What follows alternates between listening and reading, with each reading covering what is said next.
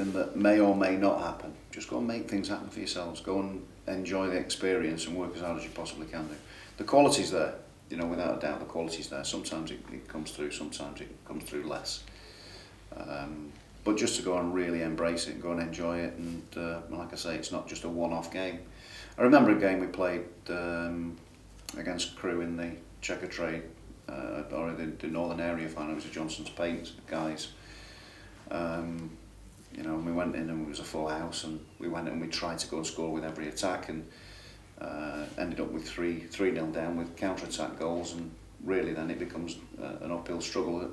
You know, I think, you know, Kevin Nolan will be saying the same things. You know, if you're in the tie for the second game, then fine, happy days. There's 2 games. It's not just a one-off game. But, you know, instinct is that you want to go and win, and I'm sure it's the same for them. But for me, it's more so about, you know, the mindset and the ability to make good decisions more often.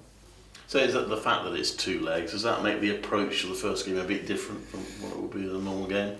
Well, it's not a normal game, but, you know, it's not in terms of, it's a two-legged competition, really. It's a cup competition. It's more like, it feels more like a cup competition, but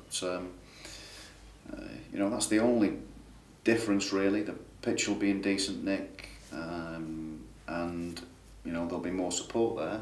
That'll be you know, that'll be clear for everybody. But it's great. You know, that's what you're in it for. You want to play in front of the biggest crowd you can.